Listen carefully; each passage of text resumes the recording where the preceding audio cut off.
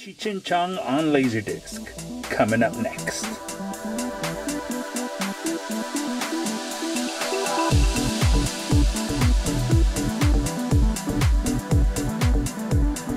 Hey guys, welcome back to the 5-Hour Show. I'm your host Raymond, and today we're taking a look at the US Laserdisc versions of Cheech and Chong's Up in Smoke and Cheech and Chong's Next Movie. Now, as you can see, I got really lucky and I found these out here in Japan, and I thought to myself, why in the world would these movies be in Japan? I'm not sure if you guys know, but in Japan, they have a high intolerance for anything that has to do with drugs. Kids always say no to drugs, okay? Period. All right, so you can imagine my surprise when I find these two on Laserdisc, and for the price, I just could not leave them behind. One of the things that I liked about Cheech and Chong was their wacky adventures, per se. Now, here's the thing. When I was a kid, my mom and dad would go to the VHS store, the movie rental store, and they'd pick up a movie here and there. Of course, we were not allowed. My parents were good people. Sort of. They said we were not allowed to watch this movie. But as a kid, when they tell you you can't do something, obviously you're going to do the opposite. And so we would sneak behind the sofa quietly and just watch. And while they're laughing and having a good time, we were watching it too, trying to understand what these movies were about. So when I was a kid and I saw, Cheech and Chong smoking, I said, well, what's the big deal? They're smoking a big cigarette. Obviously, at that age, I was unaware of drugs. I had no idea. But that was with Up in Smoke. Now, there was a lot of things that I thought were funny. Again, the wacky adventures that they have, I think were funny. But when it got into the next movie, Cheech and Chong's next movie, we kind of knew a little bit more, and we started learning. Now, God created the Garden of Eden, and the snake tempted Eve with fruit from the tree of knowledge. And so Eve took that fruit, ate, and gave some to Adam. Okay, I believe everything that is written in the Bible. Okay, but now, if I apply this to myself, to my life, when I was a kid, I would consider this the fruit that I took. So when I saw these movies, I lost my innocence, per se. Okay? I wanted to say that while these movies are not for children at all, it didn't stop us back in the day from watching these movies. So, I want to get into it now with Up in Smoke. Now, one of the things that I really dig about this laser is just the simplicity of the artwork. It's just, look at those thumbs. That's cool. It's made by Pioneer, The Art of Entertainment, Paramount, Laserdisc, Digital Sound. Now again, these are the US versions. On the back, you have Cheech and Chong when Cheech picks up Chong for the first time, and he tricks him into giving him a ride. Down here, they're talking about something, a phone number, I'm guessing. I forgot what it was, but they're doing something. Over here, you see Cheech in a moped with his cousin. I forgot his name, but that was a whole wacky situation. And towards the last picture here, they're playing in a band. And again, these movies were really made for adults. Okay, if I'll take your attention here, this is 1978. This is rated R, Laserdisc, and here is the FBI warning. Okay, this Laserdisc is extended play CLV. In this format, it can offer chapter search, scan, pause, and dual channel sound depending on the recorded contents. When not in use, plays Laserdisc in jacket and store in cool, dry place. Okay, so again, this is 1978. I am only 6-7 years old when I saw this. Okay, so I didn't know any better.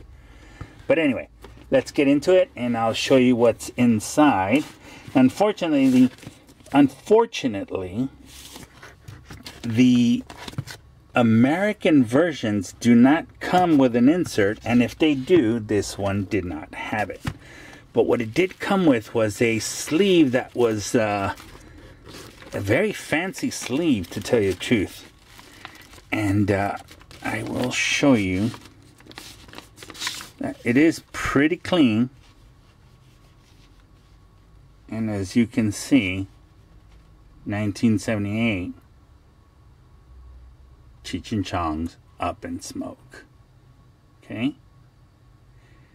Now, oh, I see now. Okay, this iteration was actually made in 1995. Okay, so while the movie was released in 78, the Laserdisc was released in 1995.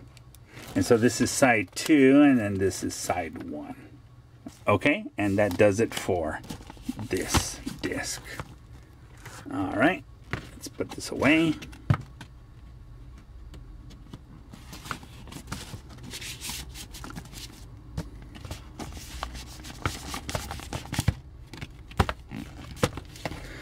All right, and now let's go on with Cheech and Chong's next movie. Once again, the artwork is not as good as the first one. It is a little dumbed down on the second one. But you got to give it to them on the Impala. That looks pretty cool. It's, you know, there they are smoking, because that's what they do. And then they kind of made the artwork into kind of a cartoony type deal. Okay, so here you are, Laserdisc, Cheech and Chong's next movie. But this one was released by MCA Home Theater. Now here you have the license plate, Smoke It. It is very questionable. Okay, the art was made by Hamagami. Now, I don't know if the other one has a name, but no, the other art does not have a name, only this one. Okay, and on the back here you have Cheech and Chong in the fixed up van, and then you have them, of course, in a jacuzzi when they visit a questionable place. Okay, so of course it's very simple, gives you all the information on the back. 1984. I don't know if this, well, we'll find out in a minute. So I don't know if this was released in 94 or if it was released later. But okay, let's get that disc out and check. So now, here we are, and this Laserdisc is claiming 1980, 1984, and that's it. I cannot find another date, so most likely it is 1984, which is kind of strange, but it could be due to the fact that maybe Up in Smoke came out afterwards,